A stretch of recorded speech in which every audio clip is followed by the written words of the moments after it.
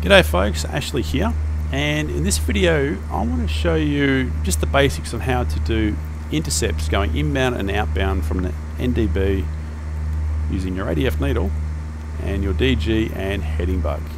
It's pretty straightforward. The first things you need to consider when doing this, if you're going to do this in real life, is the actual DG. Keep in mind you need to keep that perfectly aligned with your compass. Now, I've been on aircraft before where that needs realigning every 5 minutes or sometimes every 15 or 20 minutes. But either way, make sure your DG is aligned with your compass, otherwise this method is not going to work. Secondly, the heading bug. In this technique, I don't actually use the heading bug as a heading bug, I use it as the track that I want to fly. The actual heading I need to hold, I have to remember that. But you'll see what I mean. The ADF needle, obviously in this particular aircraft it's a fixed card ADF, and what I need you to do is, you don't have to, but I'd recommend the relative bearing 360, the north, just have that at the top and leave that there. Don't touch it, because in this method you don't actually change that at all. I believe if you start playing around with the heading and changing the card behind it, it actually makes it even more difficult. All you'll be using essentially is the ADF needle and these lubber lines. I believe that's what those orange lines are called, the lubber lines, every 45 degrees. The same ones are on the DG as well, and they obviously never move. But the ADF needle, all you need to do is just picture that needle on top of your DG. That's all you have to do.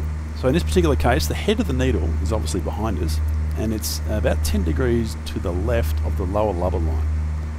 So it's about there. So if I want to go straight to the NDB right now, I'd have to take up a heading of about 115 or thereabouts.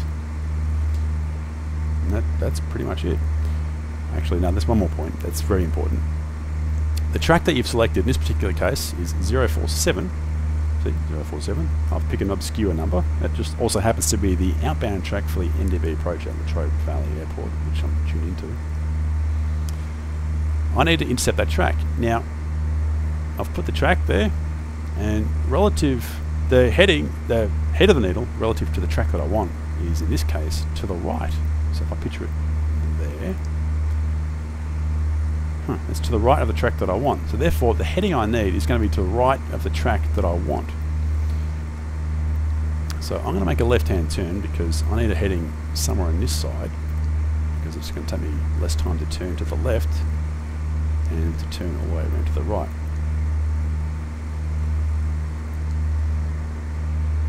And when you're tracking inbound towards an NDB, you always have to follow the head of the needle. The head of the needle is going to tell you what direction relative to the track that you need to steer in order to intercept. So as we're turning, I'm trying to maintain altitude, we're at a rate 1 turn. You can see the head of the needle is still further to the right of the track that we want. So what I'm going to do is I'm going to intercept at about 90 degrees. Normally you'd intercept at maybe 30 or 45 degrees, but to speed things up, because it's a slow aircraft, I'm going to take a heading of about there.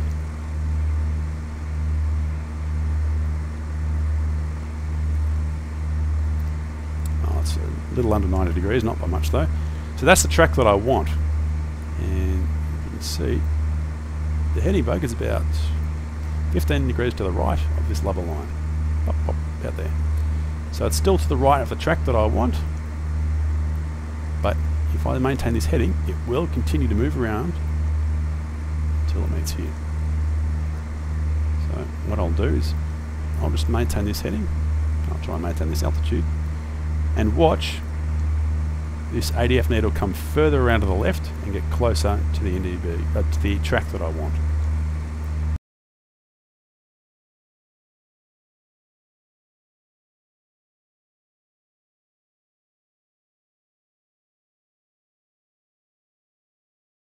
Okay, I hope that wasn't too quick for you. Now, if you can see at the moment, if I just picture that ADF needle on top of my DG, it's about 30 degrees past the lubber line on the left. It's right about there somewhere. Very good. So we have about 30 degrees to go.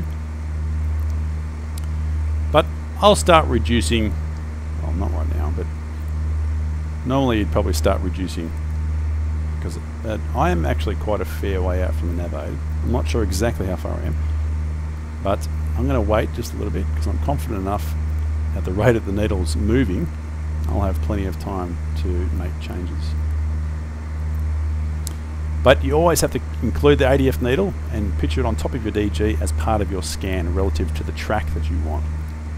And so obviously you'd still be monitoring all these, as I have been, and keep an eye on that. Just keep picturing the needle on top of the DG. And when going inbound, follow the head of the needle. That's all you have to do. The needle tells you where you need to go. And if you're going outbound, guess what? It's the opposite. You do the opposite of what the tail's telling you. That's all there is to it. Alright, I'm going to start the intercept turn now.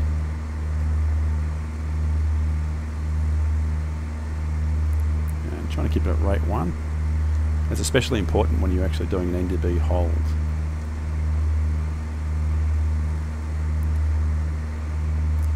.45 degrees. Look at that. It's not bad, not bad.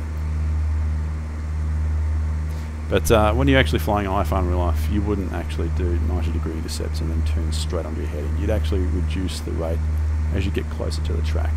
So what I'm going to do is I'm going to take a look. Yep. Overshot a little bit. I did. Dear. Look at that. See, the head of the needle, that's the track I want. Yeah. That's the track I want right there. Right? Looking at the DG. This is the track I want. And look right now. It's slightly to the right, about 5 degrees to the right. So I need to follow the head of the needle because I'm going inbound. And that needle needs to be past the relative bearing if I want to intercept that track before I get station passage.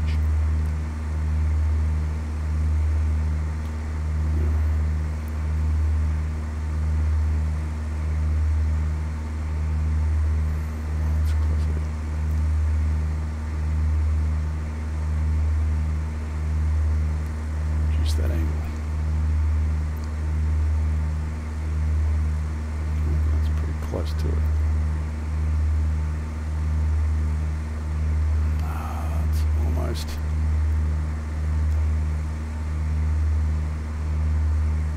Almost on track. That's pretty close to it, but not quite. And so if you use this technique, it doesn't matter what track you want. You just compare the needle to the track you want and make corrections as necessary.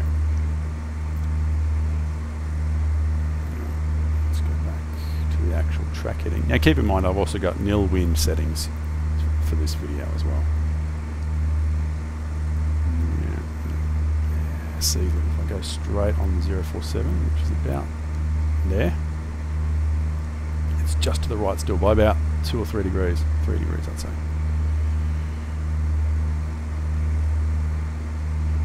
Yeah, it's close. It's within tolerance, but it's close. But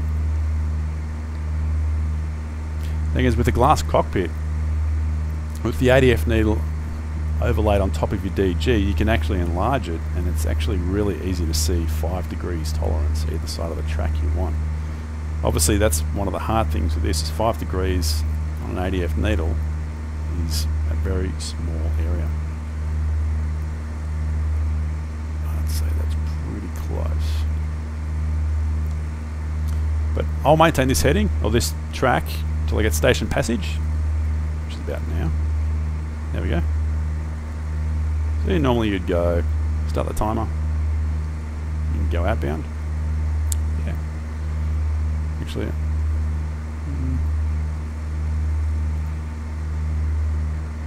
let's just do that.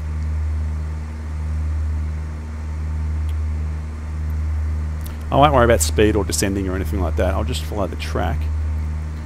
And the approach, now let's take a look again.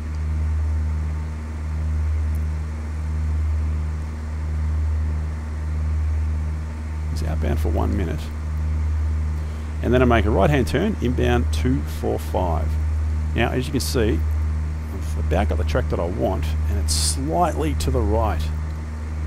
So obviously in this case I would go to the left, because the tail of the needle, outbound, would do opposite. Only follow the head of the needle, opposite the tail of the needle. But anyway, 2:45. Obviously I'm not good on the time there. So it was 1 minute. I should have started the turn now. 2:45, there we go. And the approach is a 1 minute, sorry, it's a right hand turn. So a right hand turn. And once again, I'm not going to worry about the altitude, I'm going to stay up here.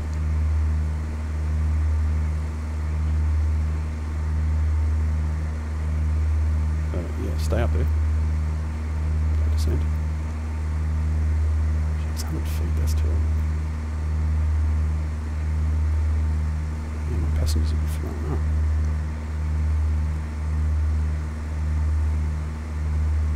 And rate 1 turn.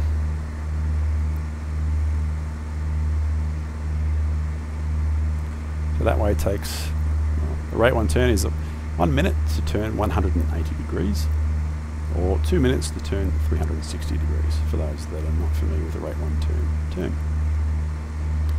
And as I'm turning, obviously I'm comparing the track that I want with the head of the needle.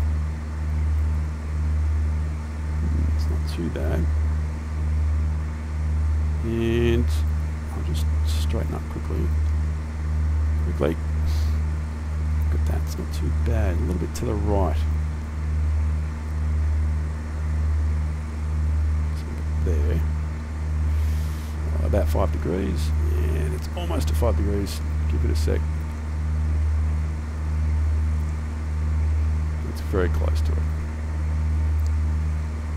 So using this technique, I haven't had to worry about what the relative bearing is and that. I just compare the head of the needle to where the track is, or the tail, and make the appropriate actions. Oh, it's close, it's close.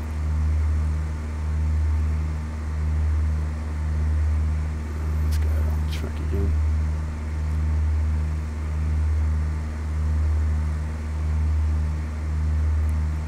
That's about the heading there. Oh, it's just right of track. It's just to the right, slightly. Not by much. And keep in mind it's going to be more sensitive because we're getting close to the nav aid as well. But I think that's pretty good.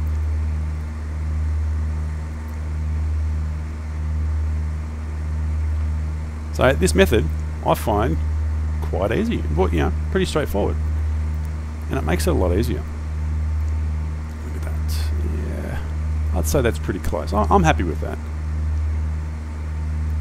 And once again, if you've got a glass cockpit, you'd enlarge it and you can quite easily see, and there's station passage. Look at that. And you'd go outbound on the same track if you did a missed, climbing back up to 3,000 feet.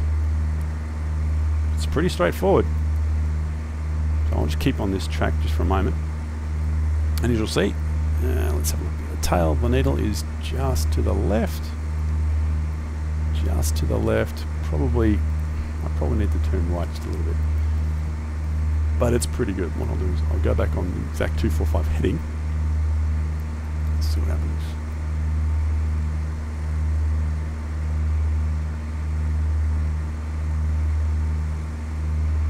Yeah, it's a little bit to the left. Oh, and I need to go a little bit to the left. So that's about it there. Well, the track I want. And the tail is just to the right, so I need to go just a bit to the left, opposite of the tail. Easy.